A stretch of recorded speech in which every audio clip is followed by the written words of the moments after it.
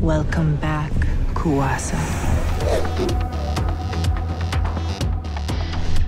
What can I say about Kuasa? She's a water witch. So she's a badass witch. That's what she is. And very powerful. I'm interested to see how Sarah reacts with that. And Sarah really needs some powers because it's just not fair. Like, these metahumans are like fire and like steel, and I'm like sticks.